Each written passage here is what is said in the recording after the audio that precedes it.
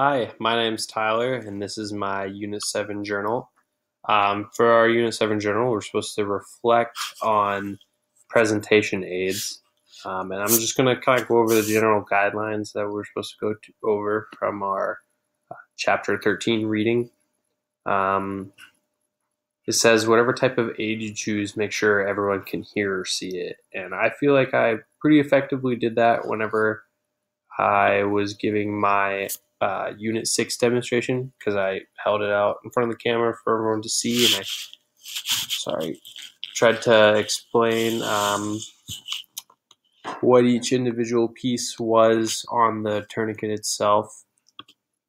It also says to display visuals only when you discuss them. I feel like I did a fairly decent job at that as well because I didn't bring the tourniquet out until it was actually time for me to use it. It says to talk to your audience and not your visual.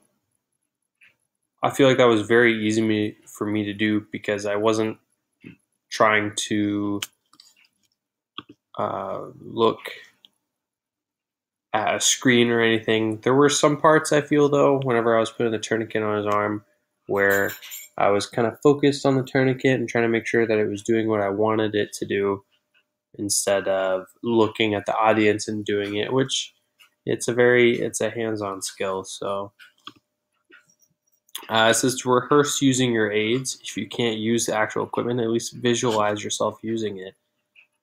For that, I have plenty of rehearsal time using tourniquets. I get tested on how to use them all the time to make sure that I actually do know how to use them. And then it also says whenever machines are involved, have a plan B. What will you do if the equipment fails? Luckily, I didn't have any machinery, but I guess along those routes, if the tourniquet that I were using were broken, we as medics, you always have multiple tourniquets on hand, as well as other medical supplies. I had plenty of medical supplies I could have pulled from. And then we're also supposed to discuss how we're going to approach the creation of the PowerPoint required for the Unit 9 speech. I'm going to try to make sure that all of my stuff, I have one main topic per slide. I'm also going to try to make sure the stuff that I have is very clear and concise. I don't want my material to be confusing anybody because if they're confused, they're going to be worrying more about what they're confused on than my overall topic, which I don't want to happen. So in conclusion, I do feel like I did a relatively good job with